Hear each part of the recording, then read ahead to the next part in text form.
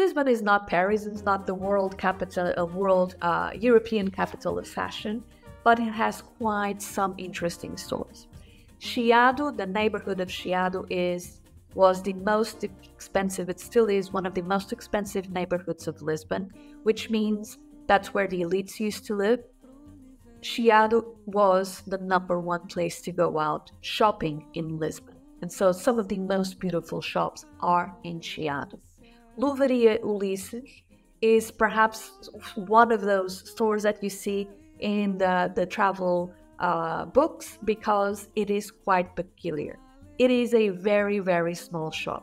As you will see it this way, it only fits 3 people in there. These gloves are custom made, so you go in there, you put your elbow on the pillow, as you can see in here, and this cushion, and they will fit the glove, which then they readapt the glove to your hand, so it literally fits like a glove. You can choose the trimmings, you can choose the materials, and then they have in the back, they have a workshop in which they readjust the glove for your own hands. It is designed in neoclassical style. It opened in 1925. At that time, there were other 7 stores selling gloves all around this one. Nowadays, this is the only one. And particularly, this happened because fashion has changed.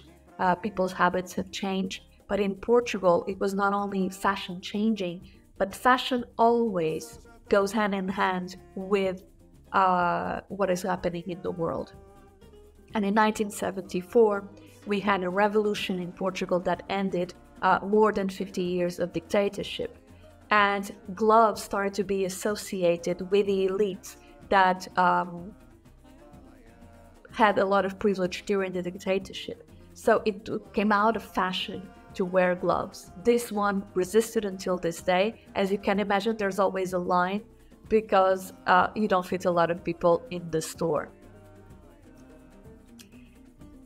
You could go to Sapateria do Carmo right next to the glove store or to the address that I give you here, which is a little bit above in a square in Largo do Carmo.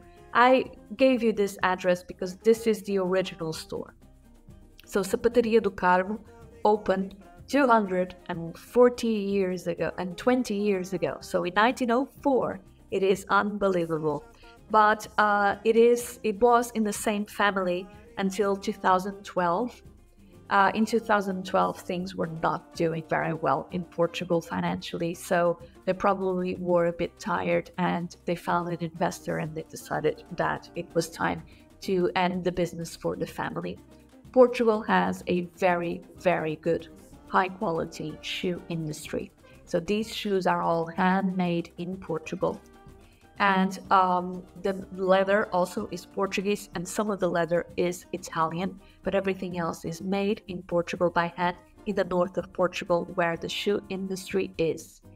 They are, I think, well-priced shoes. Like, for example, you can spend about 200 and something euros on a pair of boots, but these boots will last you a long, long time, particularly if you don't live in Lisbon or in Portugal because of our cobblestones that destroy everything, including the shoes. But if you have a good cobbler that can look after your shoes, this will last you decades. And it's okay to last decades because most of the models that they sell in here are timeless. So these are investment pieces for your wardrobe. They sell both for men and for women, and I am guilty as charged because I have a few pairs from this shop, and I must tell you that they are literally one of the best investments that I made. So if you want to come and buy shoes, this is one of my recommendations. Some of the shoe stores have been closing in the past few years. This one has 2 stores at least. They also sell online.